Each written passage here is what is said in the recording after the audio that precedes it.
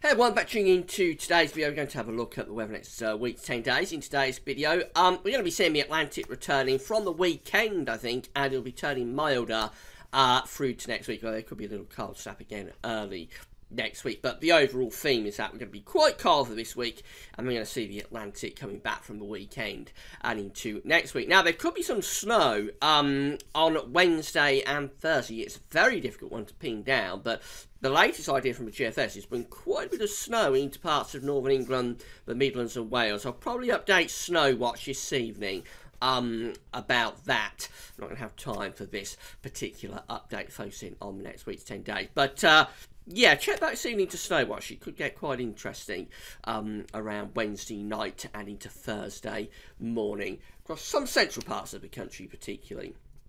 But we want to get on with today's video, just to say about the ads. This link provides on all pages. That guys, please have a browse through widgets and click through the links if there's any articles that you're interested in. Thanks very much for doing that. So, well, these are the 500 millibar height anomalies for the next week, 10 days. Just setting the scene, really, for what we've got coming up for the coming week, 10 days. Got the East EDF here on the top, and the GFS is on the bottom. 500 millibars, 80 plus meters there. Absolute high pressure, low pressure, being moved around by a jet stream running above. So the East EDF is placing quite a big trough of low pressure to the north of the country in the next week to 10 days. This takes us around the 25th of February, so into the last week of the month. Quite a big trough of low pressure to the north, and then we've got this ridging out in the Atlantic and also sitting to the northeast of the country. So the jet stream is coming through rather like that.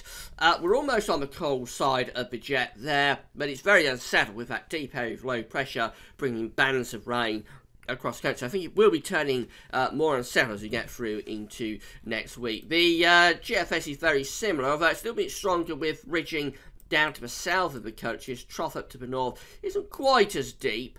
Nevertheless, the jet stream's still more or less coming through the country rather like that. So still basically westerly, I think, as we're going through to the 7 to 10 day time frame, which of course takes into next week. Is basically next week's weather that we're talking about. Quite unsettled with bands of rain moving through, and the air is coming back off the Atlantic, so temperature should be lifting up. We can see this quite clearly on the GFS temperature and precipitation ensembles for the next couple of weeks. The red line here is a 30-year temperature average. So for the rest of this week, we're going to be generally below average. We do tick up a little bit around Wednesday and Thursday. That's as this weather system's coming in across the country I was talking about at the start of the video. We bring the weather system in across the country Wednesday and Thursday. It's got quite a big warm sector with it, so this is the complication, because it's going to be bringing rain initially, but as this front stalls across England and Wales, because it's coming up against a wedge of cold air, it could turn to snow. So I'll be updated about that soon anyway. But the general idea is that for the rest of this week, we're cooler than average. We get into the weekend, though, and we get this big tick up in the temperatures then, really lifting up the temperatures over the weekend. Really quite balmy conditions, I think, Saturday and Sunday. Temperature could be up to the mid-teens Celsius, and maybe a little taste of spring. But after that, we drop down a little bit again as we go through to the start of next week. So definitely a changeable period coming up. But overall, I think next week's temperatures generally a little bit above average. You'd expect that with the winds going back into the west. In terms of the rainfall, well, these are the precipitation spikes associated with a chance of rain and snow Wednesday, Thursday. After that, just generally bring bands of rain through across the country. Nothing exceptionally wet, really, but there's regular bands of rain moving through the country. And, of course, we're in a north, west, southeast type split, so the southeast is driest and north and west is wettest. And this is the ensemble for London. So, actually, the north and west will be wetter than this next week on this westerly pattern, but we've got setting up. Temperature anomalies for the coming week, going from the 15th, 23rd of February. Generally still a bit colder than average. It's going to be quite a cold week coming up this week, but these will warm up, I think, over the next few days as they increasingly come into the time frame of next week and the weekend and into next week. We will see these turning increasingly red. Notice a very mild week coming up across most eastern parts of Europe. Precipitation anomaly for the coming week shows that we're a bit wetter than average in the north and the west of the country for the coming week. Drier across France. Generally, the rainfall is still a bit above average. Precipitation anomaly is still a bit above average for the coming week.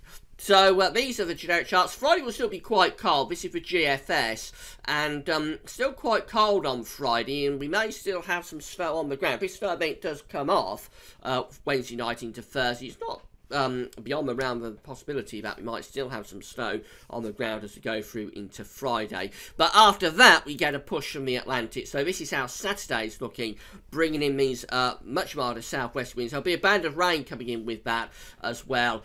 So any snow will very quickly go by the weekend. And if you follow the isobars map, the air's originating probably from somewhere around the Azores. So we're bringing up another very mild pusher there, as I said, over the weekend. This is how Sunday's looking.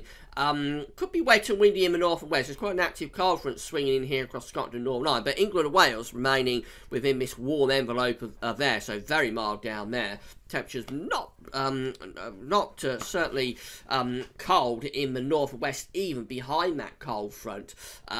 It will be turning a bit cooler up there, but even there it's still generally quite mild. But down in the south, we could be seeing temperatures around 15 or 16 degrees, so into the mid-teens Celsius, and maybe a little taste of spring.